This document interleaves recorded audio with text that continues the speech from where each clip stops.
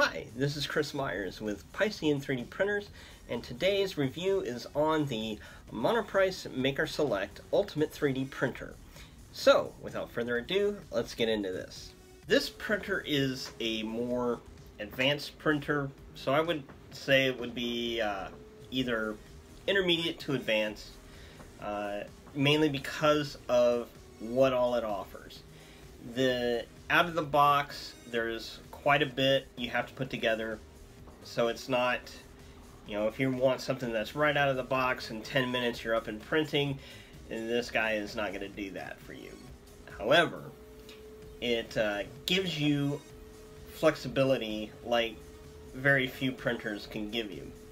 The fact that it can give you the ability to print in so many different filaments for all kinds of different plastics, and what's even crazy is it'll even do, like, say, wood or metal, all kinds of filaments. So the temperature controls on it are pretty advanced. You can adjust it to however you want to.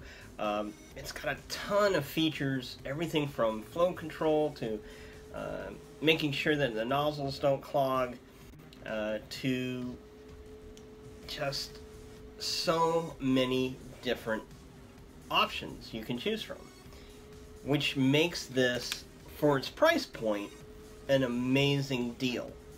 Alright, there's other printers that are very similar and comparable to this, excuse my English. Anyway, this particular printer is much more affordable than, say, others that can do with the same specs. There are a couple of downsides to this, mainly that you kind of have to be around to do most of your printing, either direct link through USB, through a flash drive, through an SD card. You can't, there's no cloud or virtual network type printing, at least not yet, and for this particular printer. So that might be something that you might want to consider depending on your situation. If you're like in a workshop or something like that, it's probably not a big deal. If you are your 3D printers in a separate room compared to your office, you may not want to unplug and walk all the way over there and plug in, but it just depends on you and what you want. So let's get into a little more of the features on this thing.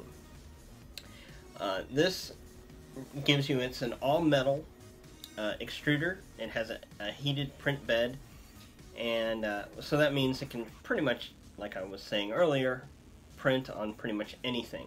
It's an anti-jam feeder, all-metal frame, has a nice LCD screen. It requires, like I said, a little bit of extra elbow grease in the setup, but it's overall a really mighty machine for the price, as far as all the various different things it can do. The other cool little feature of this little guy is the resolution. Okay, it can go to 20 microns, or 0.02 millimeters. So how thin you're making your layers can really get really into that detail that a lot of 3D printer enthusiasts are craving.